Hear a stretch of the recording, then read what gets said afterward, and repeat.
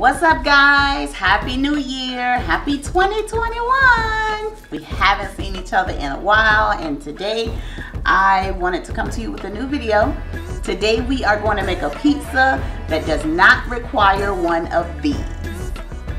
So today in our local area we have a pizza place that is called Marco's, if you've ever been there, and they do a crustless pizza.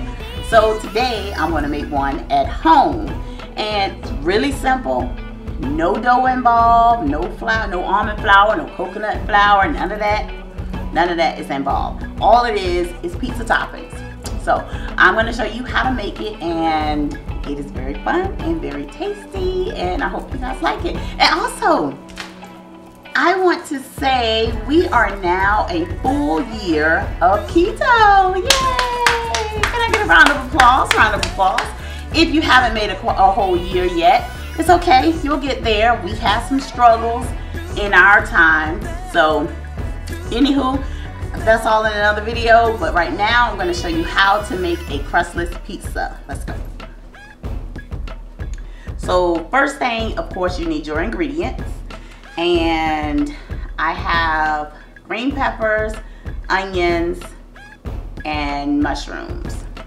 And here is pre-cooked Italian sausage, pepperoni, mozzarella cheese, and sauce. I always make my own sauce, so if you guys want a video of me making my sauce, then let me know. I'll upload a video of me and my sauce. Now we're currently in a resort, so we don't have all the fancy dishes that everybody may have. That's why I use paper plates. But anywho, this will get you right. This pan. You can use a cake pan, but you can use that or any type of dish. The reason why I'm doing it this way is because, again, we're in a resort. I'm not going to go out and buy no special utensils to do this. So I'm going to make this with foil as my base, and I'm going to make two. And the reason why I'm doing this is because I don't like all the toppings on my pizza that Jeff does. So pretty much I'm making my own pizza mold. You can also go to the Dollar Tree and pick up a pound cake pan if you wanted to do it that way. So this is what it would look like. See, two spots. Or you can go to the Dollar Tree and just get the foil pans and buy multiple ones. But it's late here, so no Dollar Tree's open where I am, so this will do. Okay, voila, easy peasy, lemon squeezy. All right, so what I'm going to do, of course, how do you start pizza? With the sauce, of course.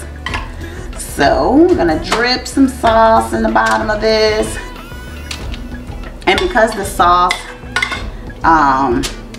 already has oils and stuff, oil in it, it's not gonna stick. So you don't have to worry about that part. And so you just smooth it out. Smooth it on out. Smooth it on out. Smooth it on. Smooth it on. Smooth it on out. Like so. And my pizza sauce and my spaghetti sauce is slightly different the way I make it, only because I add red pepper flakes in the pizza portion. So if you're just gonna, if you want the sauce,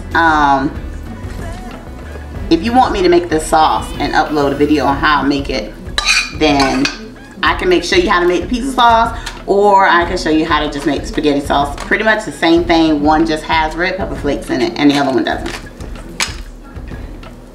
But this sauce is so good, I'm going to use it all. My type of pizza, tell me what type of pizza you guys like, or what as far as toppings anyways. My favorite toppings is green peppers and lots of cheese. Alright, so that's that. So then what I'm going to do is, instead of putting the cheese on it first, or first, whatever, I'm going to add some of the toppings just so it'll get like a little layer to it. So first I'm going to start with a little bit of the sausage. I do like sausage on my pizza. Now I'm gonna put some sausage on his.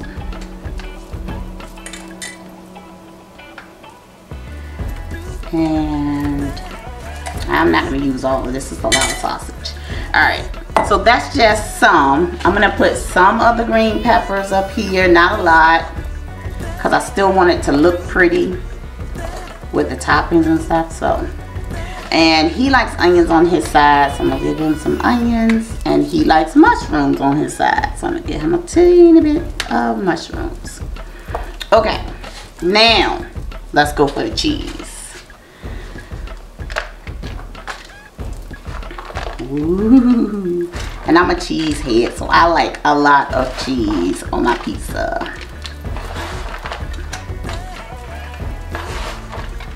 Oh, don't jip him on his cheese. Ooh, this is gonna be so good. All right, cheese. Now I'm going for more toppings. So we'll put some pepperonis up here.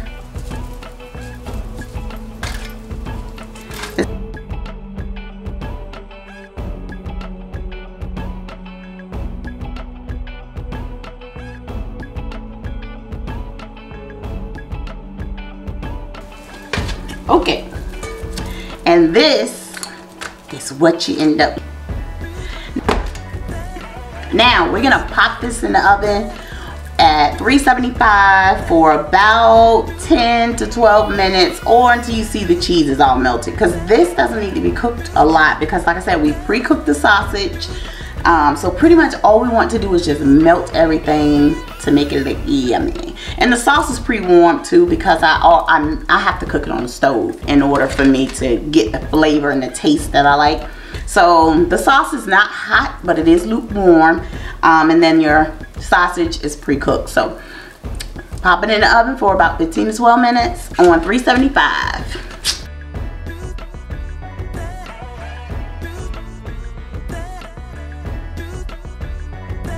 And just wait.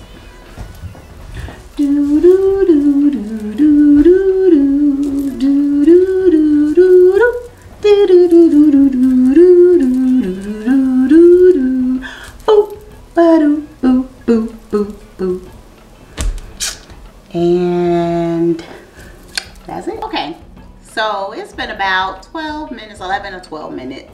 Now for just pizza, I did sprinkle a little bit more cheese on the top of it, just a little bit. You don't have to, it's up to you. I did, but we're getting ready to take this baby out. Oh, let me tell you how good it smells up in this kitchen. Okay, so look at that.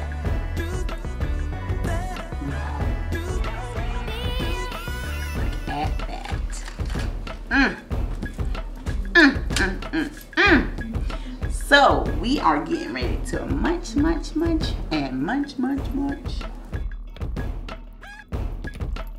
Oh, that's gonna be so good. I gotta eat, guys.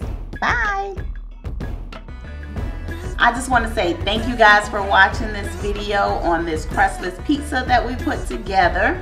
If you tried this, leave me a comment. Tell me what you like. Tell me what you didn't like. If you liked it or if you don't like it. If you like it better than keto crust pizza, if you prefer this style over making your keto dough for your crust for your pizza, let me know in the comments. If you like this recipe, like, share, and leave me a comment, and I will bring you more recipes or tips and tricks of what we can do without all of the breading and so forth. Thank you guys again for watching. See you next time.